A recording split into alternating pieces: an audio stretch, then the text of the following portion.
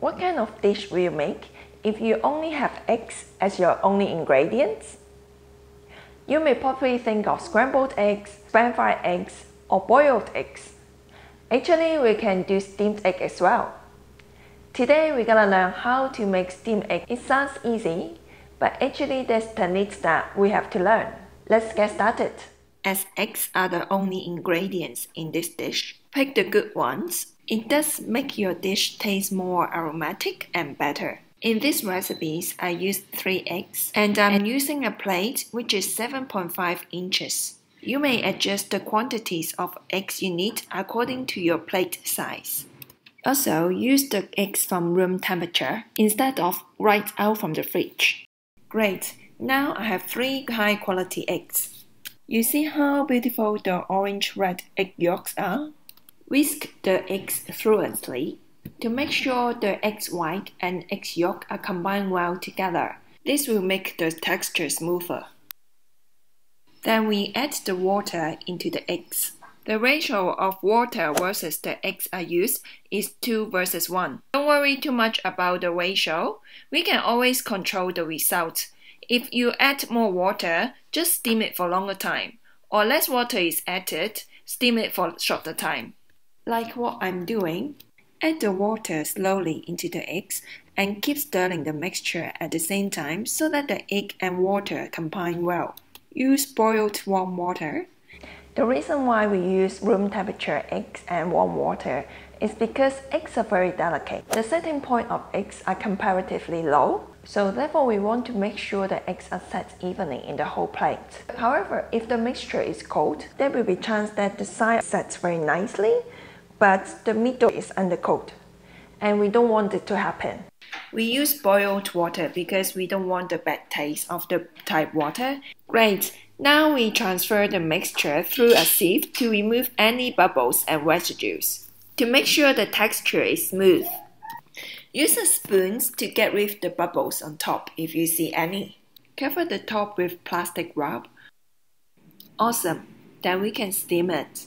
Use a pot with glass lid so that you can monitor the whole process. Steam the contents in medium heat for 9 minutes. It comes to the tricky part. The time to steam the eggs may vary according to each kitchen. The time to steam the mixture may vary because each kitchen is different. We have different stoves and also the containers are different. For example, in this video, I'm using this stainless steel container. It takes me about 9 minutes to steam the mixture. However, if you use this kind of plate, which is made of china, then because the conductivity of the materials is weaker, so it takes a bit longer time to do it.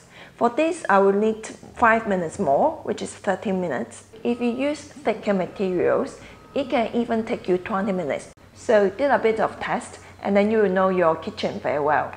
During the process, you will see a lot of water condensed on the top of the lid. That's why we use the plastic wrap to cover the top and prevent the water drop right into the mixture and ruin the texture. Shake a bit of the pot from time to time. You can see the mixture is still runny. It tells you it's not cooked yet. Now the texture is good and it is 9 minutes. Right, it is nicely set. Then switch off the fire and let the whole content to sit for another 5 minutes. This is to let the remaining heat to finish the cooking process and also cool down the temperature of the mixture slowly. Do not open the lid during the whole process. After 5 minutes, the steamed eggs is ready.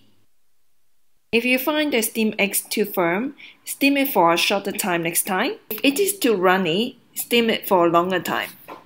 Garnish with spring onion. Oh, and the sauce.